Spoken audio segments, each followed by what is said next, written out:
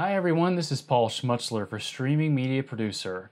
Today I'm bringing you a tutorial and a review of a new plugin for the Mac. This is the Mercalli Stabilization plugin from proDAD, a German company. proDAD has made Mercalli for Windows for a number of years, and they're just now introducing the first Mac version. So the big question is this: why would you buy a stabilization plugin when you've already got an NLE that probably has a stabilization plugin built into it for free? Well, that's the question I asked myself, so I decided to test it out after an invitation came from proDAD, and my initial tests are pretty impressive, and I'm going to walk you through those here in just a minute. First, let me introduce you to the interface. It is a standalone plugin, which is why you see the SAL acronym at the top of the screen there. It runs outside of any other software independently, which is its biggest strength. You'll start by importing clips by going to the import button up at the top left, or just simply dragging clips onto the left column as I've already done here. In the center you have a large preview of your either source or analyzed clips, or a combination of both, as you can see from these options of being able to do split screen. And then at the bottom you have like a film strip view where you can scrub and set in and out points. On the right is where you would adjust any settings that you want to change to maximize the stabilization while maintaining the best image quality. So let's jump into it. The top two clips are some cycling footage I got from a good friend of mine, Rob Gillen, who went on a ride a couple of years back with some friends and a GoPro, and he gave me some really terrible bouncy footage to play with, and I'll just show you part of that right now to give you an idea. This one's actually not too bad because he's not going too quickly, but you can see that all that road vibration is transferring all the way up into the lens, making it pretty bouncy. Plus the rocking back and forth from him pedaling makes a big difference too. You'll also notice as this other rider comes into the frame, you get a little bit of the jell-o shutter effect, or whatever you like to call it. Mercalli calls it the rolling shutter skew, but you can see some of his frame, his legs, the tires. Every once in a while you see them kind of deform in an unnatural way, and that's just simply from the shutter speed of the GoPro. The next clip is essentially more of the same, but it's got a different quality to it. It has a lot more harsh vibration in it, so it's going to provide more of a challenge for the plugin.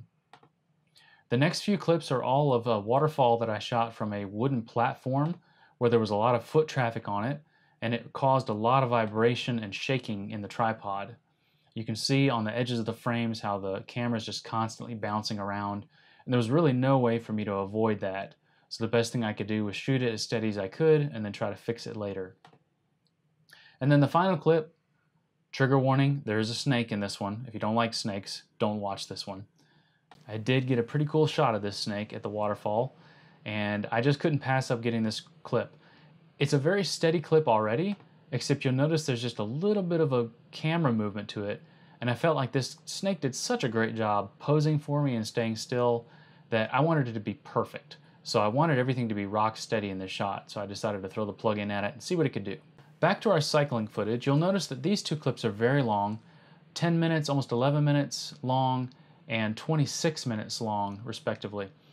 Those are really long clips for anybody to apply one plugin to wholesale. So what I did was, I first ran them through my favorite NLE to see what its built-in stabilization would do. You probably know that stabilization plugins first have to analyze the footage. They look at each frame, they determine what moves, and they pick out points that are stable, and they try to move, crop, rotate, do whatever they need to the footage to make it stable in the result.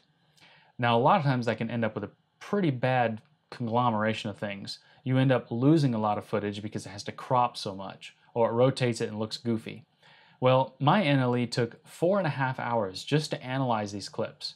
And also, anytime I wanted to make a change in the settings to that, it would have to do it all over again. Well, that's not efficient, that's not practical. When I ran these same clips through Mercalli, it took 24 minutes.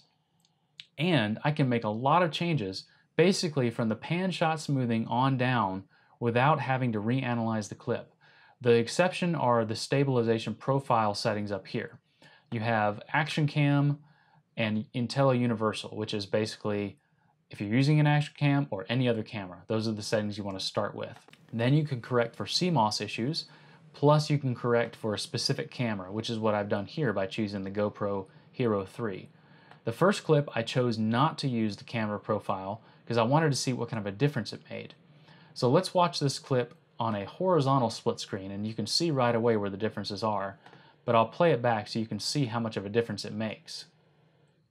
So it's pretty much night and day. There's quite a bit of zooming going on, but you can start adjusting things by using these sliders while it's playing back and see what helps.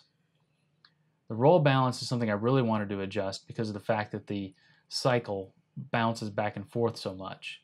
You can also adjust how much of the border will be seen, and then you can choose your priorities, whether you want the best resolution out of your clip or simply the best stabilization. And you don't care if it's kind of grainy or pixelated, you just want it to be steady so you can see something.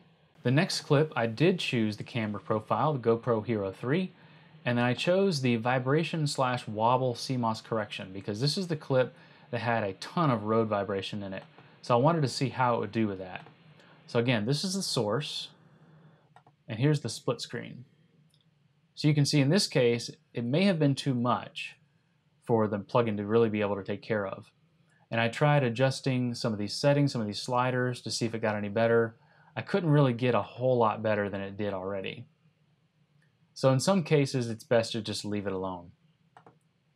But moving on to these waterfall clips, it did a fantastic job at stabilizing these. Again, here's the source. You can see the wobble at the edge of the frame. Now watch as I change this to a vertical split screen, how much the one on the right stays steady. Now while you pan, it's very hard to see, but wait till it gets to the bottom. You'll notice where the waterfall is split in half in the center, the left side is kind of bouncing around, the right side doesn't move at all.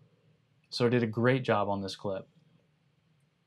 You'll also notice that this is a great candidate to try out the pan smoothing. If I back up here before the pan starts, you can see as I adjust that, it basically zooms in more or less to help straighten out that pan. These two next clips are pretty similar in that they have a lot of wobble in them. That's just the analyzed clip, so it's nice and steady.